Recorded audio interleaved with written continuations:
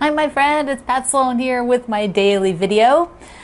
So I've made some progress, yes, on the garden path that is up on the wall. There we go, up, up, up. So I've just layered it over top of the heart quilt from my holiday book because I didn't feel like taking the heart quilt down. So I started working on it a little bit later in the evening to get the rows sewn. So I have three rows sewn. Here's the pattern. So I showed you the other day that I had the blocks, the units. I had these units ready, but I had not put the four together for the blocks or done any of the rows. So now here's where I'm at. 3 rows are done. Have to sew them together. I have made the rest of the blocks almost, and I put them by the number because I've got 3 different blocks for the quilt to make it easier. Like you could make it more scrappy, but this is a little bit more controlled, so I just did them in sections. So I have all of these sewn up. And then I found out that there were duplicates of one of the units, not this one, but one of the other ones. There was two extra, and I'm like, I made 2 extra. Okay, so I put them in my bin up here that has all the extras in it. That one up there. And then I went merrily along and then found out the last grouping I was missing 2. So there should have been 2 more that look like this. And what I found is I only had the squares. I didn't have the extra parts to, the red and the white. So now I do. I cut them and I have to sew those. Then I can get the last 2 big blocks done. The last 2 rows get to get done. I definitely think I'm going to put a border on this. I'm still debating. My niece that just got married, I'm still debating on what to give her. And I'm thinking, well, maybe this would be good because she was married in May and is very summery. But if I put a border on it, I think I will do, this one. The nice, deep, rich border, and put maybe a light blue, or maybe the stripe. Maybe put the stripe as a inner border, and then the blue, and then probably just bind it in the blue as well. Who knows? Who knows? I have to figure that out. But I want to give this one away. So that is my status. Okay, I had a little binding craziness, or maybe it would be like an epiphany. Maybe that would be more of the right term. So I made binding. Ta-da! I made binding. Isn't that cute? Stripe binding. I always like to look at stripe binding. I made the stripe binding and then discovered I had already made the stripe binding. I opened the drawer. Here's a picture. I opened the drawer of my unit that's over here, this credenza. One of the drawers in the credenza are all these nice little boxes, different ones that I've collected that fit them in there, and inside them are extra binding. Like whenever there's extra binding, I was just keeping it. So I have a whole freaking drawer of them. Like, do I? And I don't. Then I didn't even look. I made more binding. I didn't even look in the drawer. That is not effective. That's like I'm taking time and fabric to make something I already made. Okay, so what do I do about this? Well, I'm thinking what I do is look at the quilts that I have left to put some binding on. Many of them will get this scrappy binding out of here. I'm just going to find something in there that works. If it's like blue and there's not enough blues, I'll just sew them together, make it kind of scrappy, and I will bind the quilts with that. And then I'm going to take that drawer and make just one container for future binding, and just have binding for things I'm actually going to sew. But the extra parts, I will put in the cart. Like here was a piece of binding that was from one of the projects, and this now can go into the string for the string making in the rolling assistant. So I will take all the extras out of that drawer. So that'll be a project to do this summer. I will get all of those. I don't know how many I have left to do binding on. It's not that many, so I'm thinking that it's time to get those done. Always something, always something. Every time I turn around, there's another little thing, because the drawer is not being used effectively. I do not need a whole drawer of binding, leftover binding. That, just like the batting thing yesterday, I'm not using it. I rarely even make scrappy binding, rarely. So why did I decide to keep it? I think I had this, great grand plan that it would look really cute to keep it. So we're going to have a new plan, and that's not what's going to be in there anymore, because it will just be easier to have something I'm working on as a project drawer, something I want to get into all the time and use effectively. I need my spaces to be used effectively. Like, if it's in this room, it has to be things that I'm getting into and using all the time. And along the line of those strips, I got 2 more crumb blocks finished. And these are sort of the mishmash ones, which are not my favorite. But I kind of came up with a thought on how to make these work into something. I'm probably going to end up making half square triangles with them, so that they will all become a half square triangle. And then the other fabric will be something, whatever it is. So I will either do it that way, or I will sash them pretty wide with some other fabric that kind of pulls everything together, like some solid. So then it will see a lot of that other color, and these will just be like little sparkling accents. That's my plan anyway. That's sparkling accents.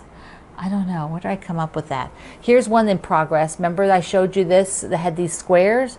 So I was sewing these, all of these units. I needed to sew something between to start and finish, and that's how the crumb blocks got finished up. I have 2 other squares, and then I'm going to just do strings for a while. I'm going to get rid of, not do these squares after these other 2 are done. So that is my plan for those. Okay, now I had a little cross stitch mishap. I am not good at keeping track of the numbers sometimes, and if I'm not totally paying attention, sometimes things get a little out of whack. So let me just show you what I did down here, and it's gonna work out. So she says.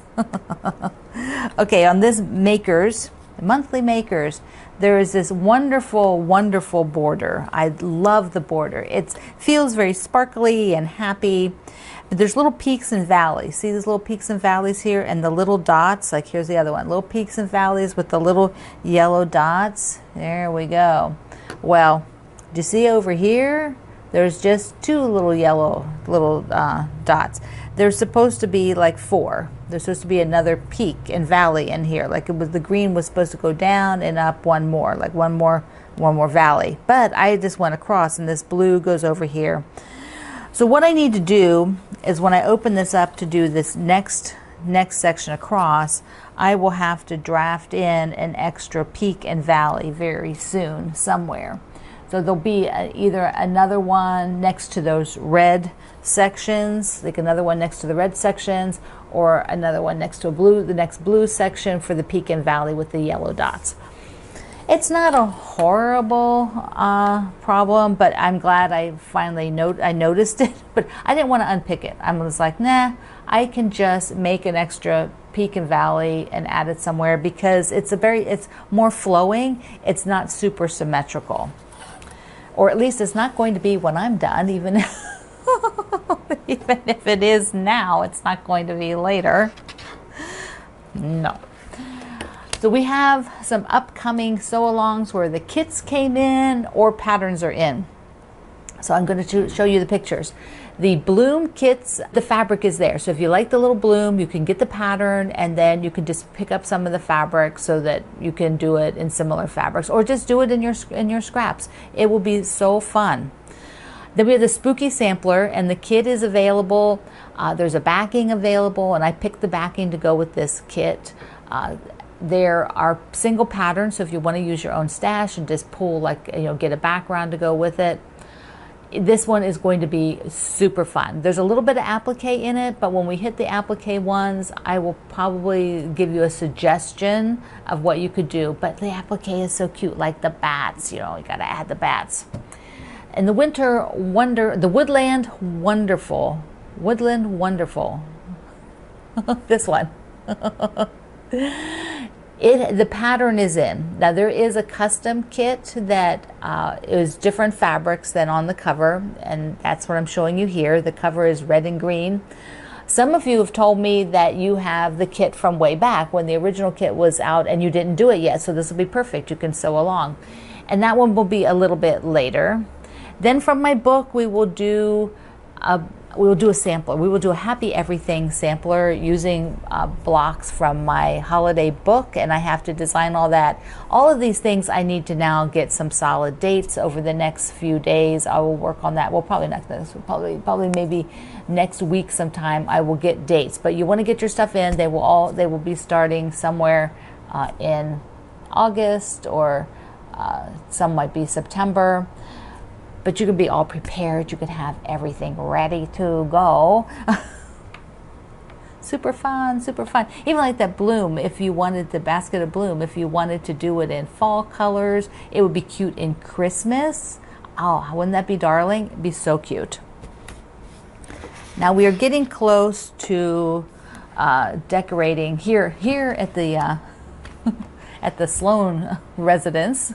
The royal me is getting close to looking at putting up my red, white, and blue things. And I haven't done it yet just because I was pulling quilts for documenting them. And so it's a bit of a mess in my dining room. But actually, they're just stacked and stacked for me to be doing photography and documenting them. But I want to get some holiday stuff up. So first, let me tell you that a couple of you wanted to see the bunting again that I showed the other day. So there's still bunting available. So here it is, super cute. It is stars with the stripes on the bottom. I had lots of suggestions for just doing some gathering along the stars so I could hang it up. You could also use it as a table runner because it's finished on both ends like this. So all you have to do is finish the end, you do placemats, you go pillows. It's fabulous. So fun. You could just wear it as your red, white, and blue outfit. I also had gotten 2 panels for Christmas, for holiday, 4th of July, summer panels with flags. This one is really, really neat. Look at this. Ta-da!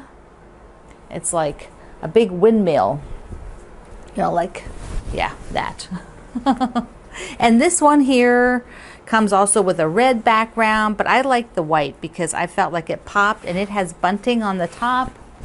There we go, the America the Beautiful panel. Now there is also a kit, and I'll put a picture up here. There's a kit, and it has the panel plus in the kit enough fabric to do and directions to do a table runner. So that is pretty nifty. And if you had not seen this book yet, The American Liberty by American Gathering. I'm sorry, American Gathering by my buddy Lisa Bongine.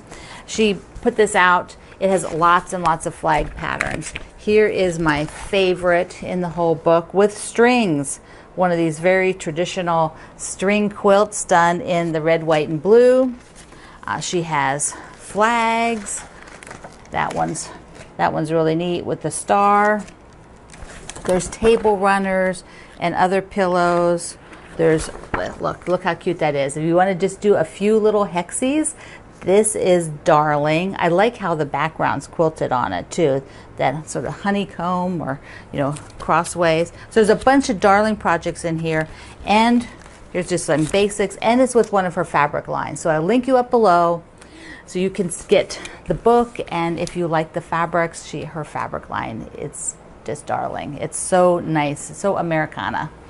All right, my friend, if you are working on a project, work on it today. I love you. Mwah. See you online.